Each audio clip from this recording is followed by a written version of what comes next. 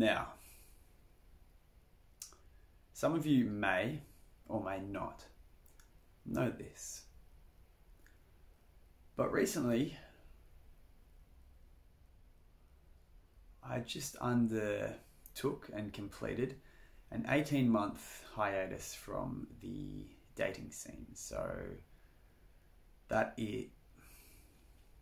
what that means is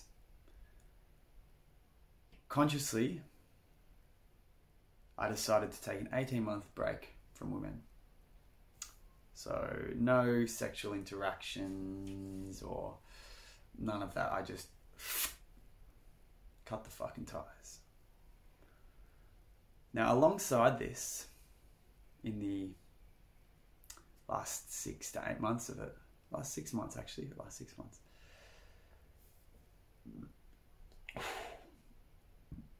excuse me, burping up a bit of Ashford. The last 6 months, or 6.5 months, because it was 200 days of this hiatus, I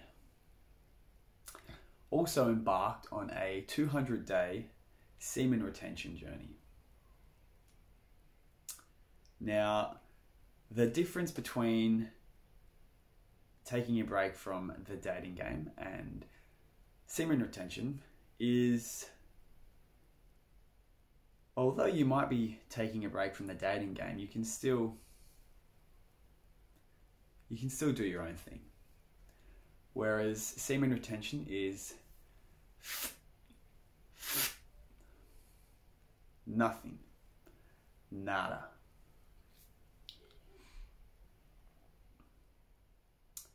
So you might be asking yourself now, why did you do this, Jake?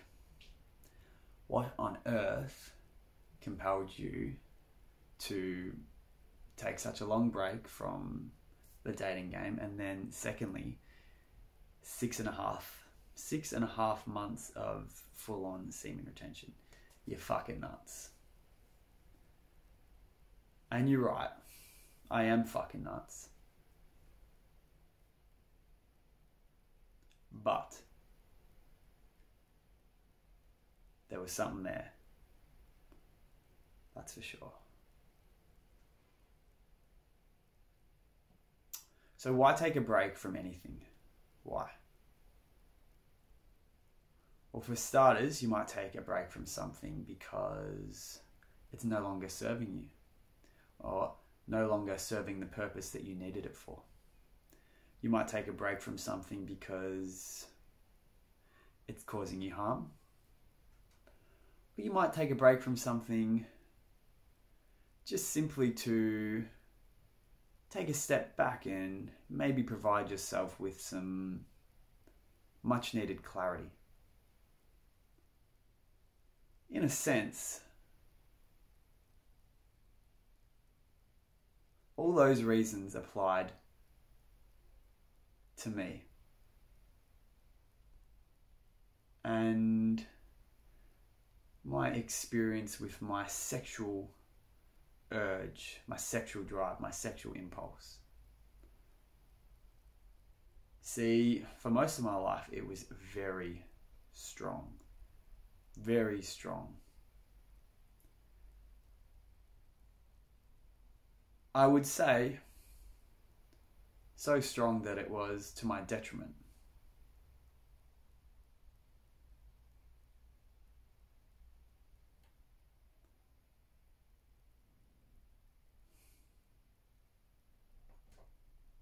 So, I took the break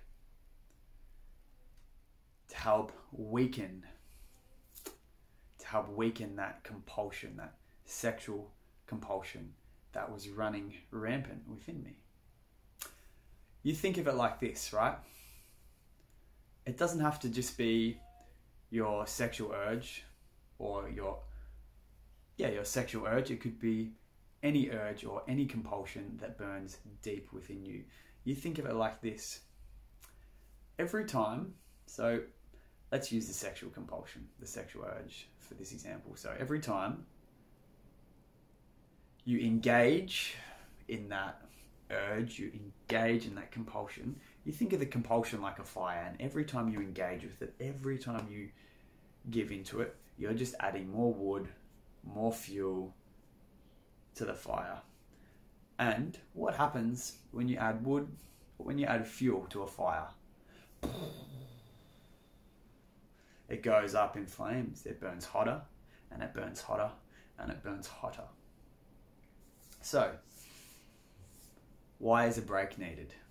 Well, if you want that fire to maybe get a little smaller, maybe it's getting a little out of control, and you're a little concerned about what it might do. You want the fire to come down a little bit. So you take a break. You stop putting wood on it. You stop putting fuel on it. And you take a break. Now, say we've got this big, hot, raging fire, right? We stop putting fuel on it. We stop adding wood to the fire. What happens? Does the fire extinguish immediately? No, it doesn't. Depending on how big and how hot this fire is burning,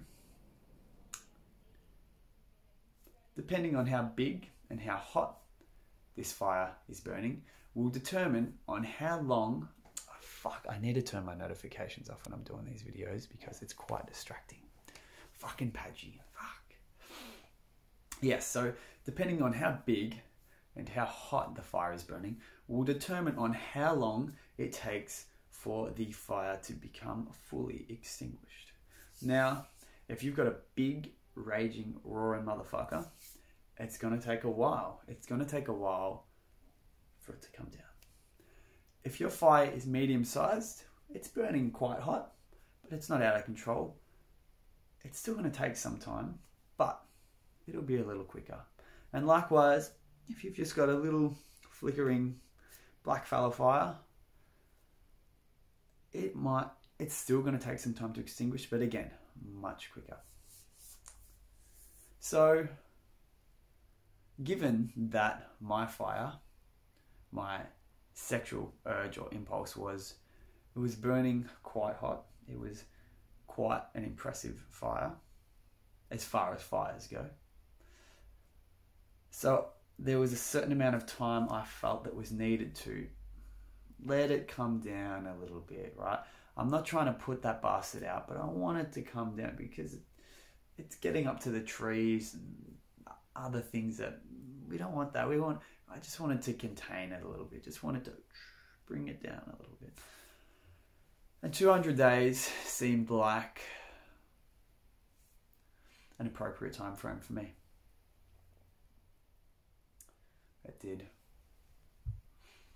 So I'm going to stick with this fire analogy because it's good. I think you know fires. You've seen a fire before. Fires are good. A little campfire. Put your marshmallows on it. Don't put a marshmallow on this fire though. It's not. So the actual experience itself. I'm sure you're interested to hear what it was like. Now you know why. Now I'm sure you want to hear the how. What happened. So first 1 to 2 weeks, real hard. That fire was burning hot. And it's just like anything. I'm sure if you've quit an addiction, you know the first bit is the hardest. It's always the hardest. Because, why? Because the fire's still burning fucking hot. There's still considerable fuel there to keep that. So the first 1 to 2 weeks was the hardest. And then it got a little easier, but up until around 40 days, fuck off, Padgy. You are annoying. You are disrupting my videos. I'll put airplane mode on because I can still film whilst on airplane mode. Problem solved. So, where was I? So the first 1 to 2 weeks was the hardest. It got a little bit easier, but still up until around 40 to 50 days, it was hard. I just wanted to fucking shut me bedroom door, grab a roll of toilet paper and fucking go to town, like. But I didn't. A little bit of self-control, a little bit of discipline. It might be worthwhile pointing out that I didn't enter into this 200 days immediately. I'd done a month, 40 days, a few months here and there beforehand leading up to it. So I had a little bit of experience. So the first 40 days were the hardest. And then around 50 to 60 days, I remember it just became a lot easier. It's like, you know, with a fire, it's burning and there's flames that are extending above the fire. And then all of a sudden, it just drops. And the coals are still burning hot and there's still little flickers above the pieces of wood in there. But that extension of flames has dropped. It's sort of like that. The flames had dropped. The fire was still there, but it dropped. And from, around 60 days onwards, it became very easy. I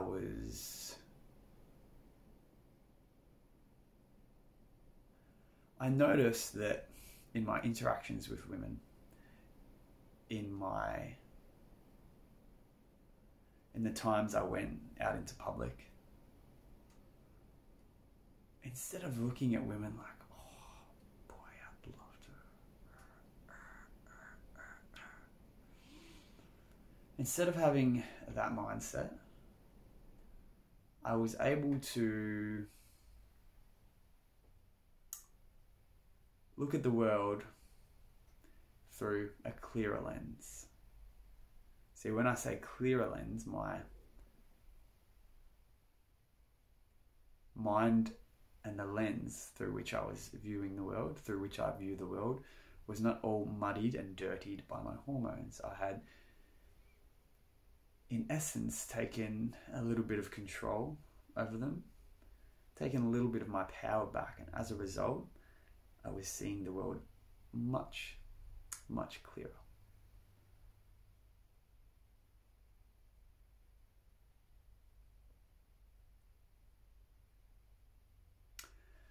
And I'm sure you can relate too. We've all been in that situation where we've been horny, very horny, and we might not make the best decisions just because our mind is muddied by our hormones. They are burning strong. They are raging fucking hot. And we're not acting with a lot of clarity, if I do say. And then from 60 days onwards, that was like 60 to 90 days. It was like that month was like, whoa. I feel like a kid again. My mind's not hijacked by hormones. Like, it was still there, don't get me wrong, but the clarity I had, it was cool. And then from around 100 days to 90 days to around 170 days, I'm going to say, that sort of 2-month period, it ebbed and flowed. It came in waves, super horny, to just cruising, just chilling, to super horny, to that was nice. And then from, I would say, the last month, and this is the reason, this year what I'm about to tell you is the reason why I actually called it a 200 days. I was considering a year and a year and a half. I called it a 200 days because of this. And the reason was the last month, man, as I said, it came in waves leading up to that, but the last month was just like,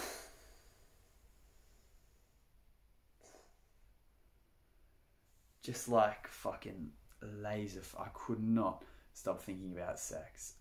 I was just like fucking, I would see something like this tea mug and go, oh fuck baby, I'd love to do some dirty things to you. Cool. No, but you get it. So the last 30 days was pretty intense. And you know what? Maybe it was like that final barrier I needed to push through, and then I would just like explode into enlightenment. Or who knows. But I took it as a sign. I thought, maybe this is a sign to just give it a rest, end the experiment. So I did.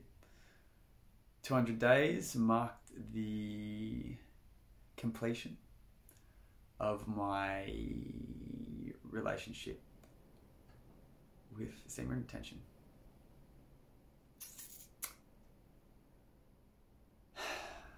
And now, maybe it's been 2 months. No, it's been about 3 or 4 months now. Fuck, time flies. And I'm sure if you've gotten this far, congrats. But I'm sure if you've gotten this far, you're probably wondering, there's my ash cord. I'm sure if you've gotten this far, you're probably wondering, what's it? Nah, I'm making a video. I grab her. What is? Come on. The respect. Quick, get the cameras on. Quick. Oh, Jessie loves walking. Shall we bring her in on the camera real quickly? She's going for walking. Oh, Bye, everyone. girl. Bye-bye. Okay, see you now. Please shut the door.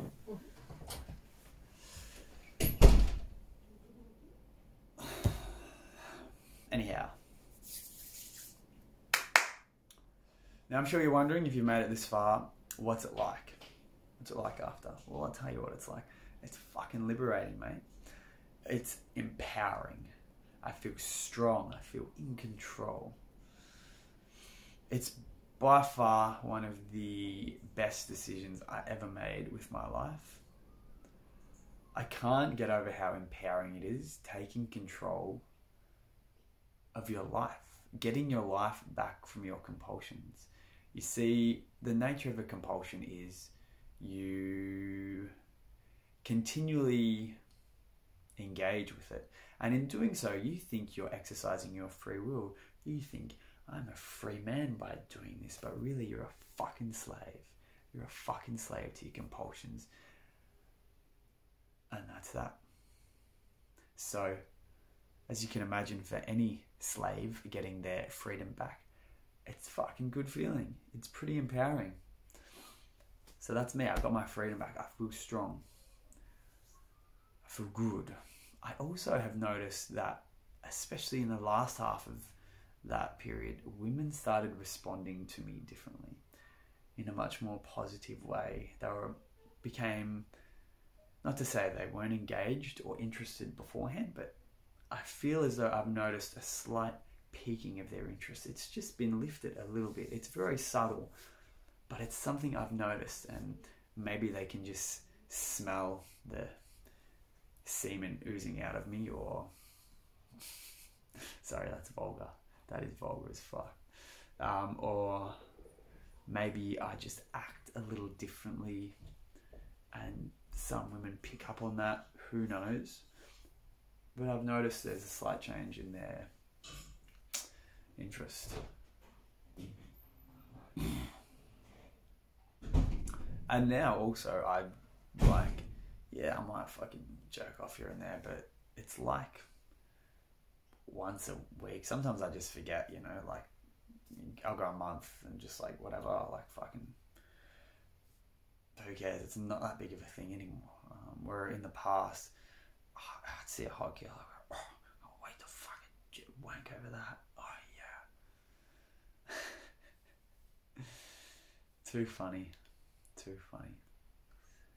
It's, this problem, this sexual compulsion, I know with men, I don't discuss this thing as much with women, but I know with men it's real. I tell some mates 200 days no wanking and they're just fucking flummoxed.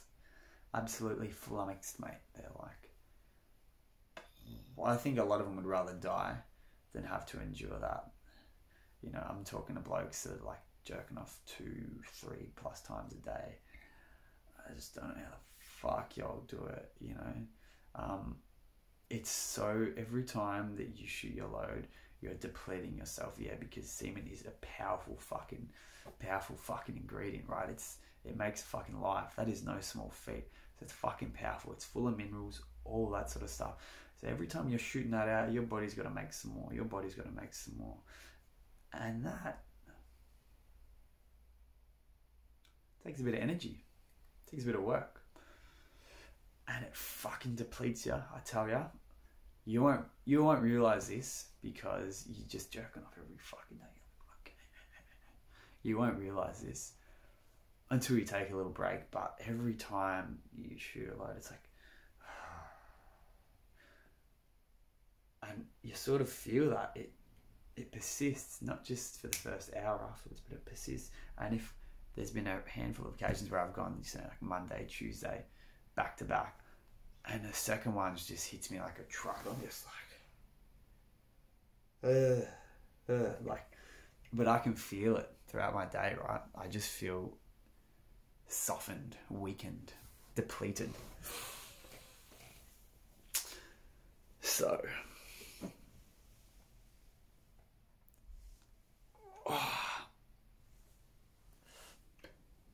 it's been a bit of a long video.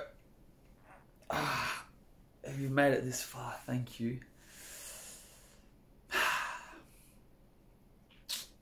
Yeah, I hope you enjoyed it. I hope you got a little bit out of it. Fuck, I feel like